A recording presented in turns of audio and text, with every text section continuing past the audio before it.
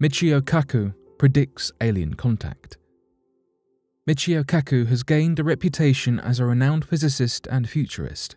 Having written numerous books on scientific topics, gained popularity as a presenter, and achieved recognition as the co-founder of string field theory, he is well regarded as an authority in the field of science. Michio made headlines when he claimed that humans would encounter alien life forms within this century. Michio stated, "I think we will pick up a signal from an intelligent civilization in outer space in this century. However, that doesn't mean we'll have a two-way conversation.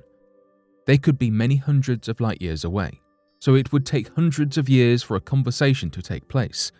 But when that takes place, when we do eavesdrop on an intelligent civilization in outer space, that could be a turning point in the history of civilization on Earth." He claims that life throughout the Milky Way is inevitable, adding that when we look out into the night sky, we must realize that someone could be looking back, also wondering if other life forms may exist in our solar system. Michio also claims that we won't just find any signs of life, but also intelligent life. Our galaxy is potentially packed with billions of Earth-like planets that could host a variety of different life forms. Although the actual number of exoplanets far exceeds the 4,000 that have already been recorded and verified, the number of Earth-like planets in our galaxy is estimated to be around 6 billion. Michio explains that when we do encounter life on other planets, we would first need to determine what category of species they are, breaking them down into 3 types: Type 1, Type 2, and Type 3 civilizations. A Type 1 civilization would be roughly 100 years more advanced than our current state on Earth. A Type 2 civilization would be stellar and would be a few thousand years ahead of us. A Type 3 civilization would be over 100,000 years more advanced, be able to control black holes and roam space at will. Kaku highlights the dangers we face when encountering other life forms, as we are Type 0. After intercepting otherworldly messages, he claims we would need to identify the type of civilization they are and the threat they pose. Though Michio thinks that for the most part they will leave us be, as there's no need to plunder our planet for resources, but they will no doubt be curious. The Exoplanet TI1231B. Out of all the space mysteries that haunt our minds, perhaps one of the biggest revolves around a single question. Are we truly alone in this seemingly endless black void? That thought alone might evoke scary images of aliens and potential space warfare.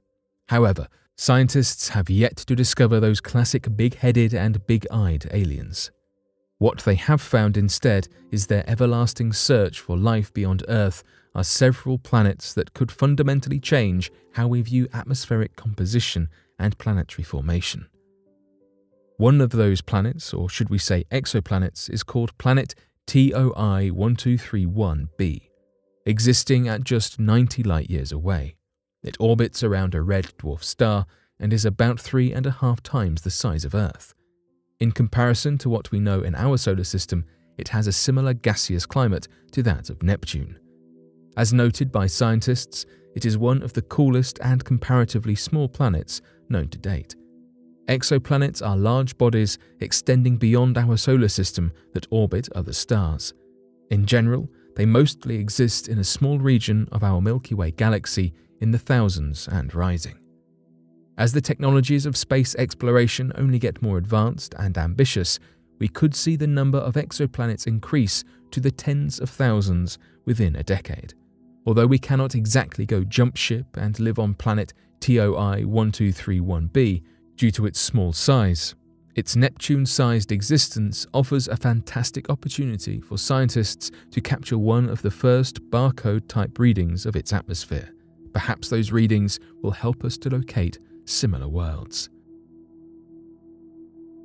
The core of massive dying galaxies already formed 1.5 billion years after the Big Bang. Galaxies can be considered alive, dead, or quenching.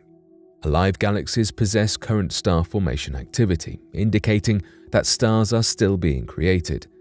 Dead galaxies, on the other hand, possess no star formation activity. Quenching galaxies exist somewhere in the middle, but they do not have very much star formation going on. Researchers determine the life level of galaxies by using the spectrum of brightness. Recently, a team of researchers in the Cosmic Dawn Center at the National Observatory of Japan and the Niels Bohr Institute found a distant faded galaxy that seems to have ended life 1.5 billion years ago, 1 billion years earlier than previous studies and measurements indicated. This massive galaxy houses more than 1 trillion stars and is the most distant of its kind to be discovered.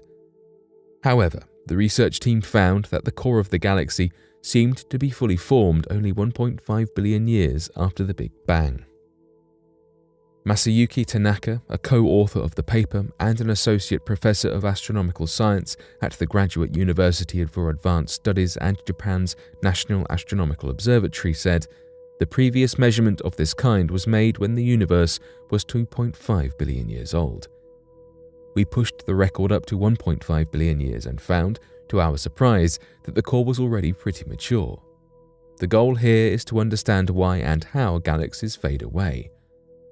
Francesco Valentino, a co-author of the paper and an assistant professor at Copenhagen's Cosmic Dawn Center, said, "The suppressed star formation tells you that a galaxy is dying, but that is exactly the kind of galaxy we want to study in detail to understand why quenching occurs." Astronomers postulate that massive galaxies like the one in this study are historically the first to die. Scientists further assert that studying these galaxies will tell us why quenching occurs. Understanding how galaxies form, flourish, quench, and eventually die is crucial to obtaining a fuller picture of how our universe works. Hopefully, as scientists and astrophysicists continue to research these galaxies, we will learn what truly makes them tick. New methods for predicting solar storms. An element of weather that you might not even be aware of actually affects life on Earth much more than people realize.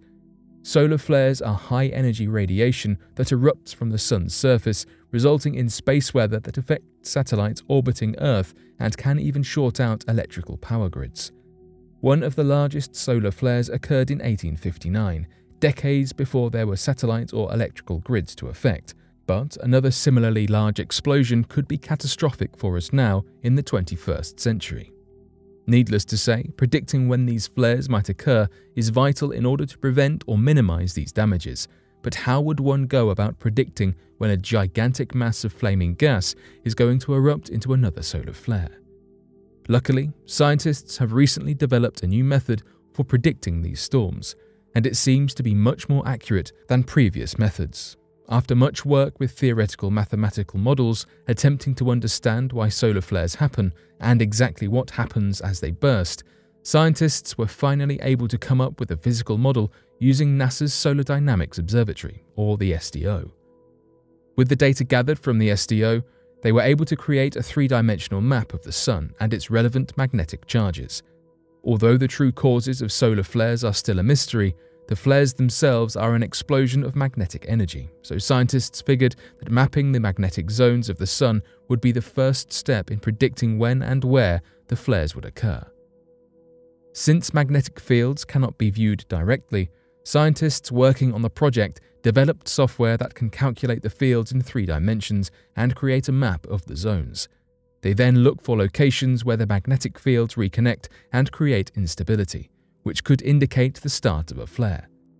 Kanya Kasano, one of the lead scientists on the project, spoke to Earth Sky about their model, comparing it to detecting where an avalanche will occur by looking at the amount of snow on a mountain and guessing how large of a collapse will result from a crack at any location.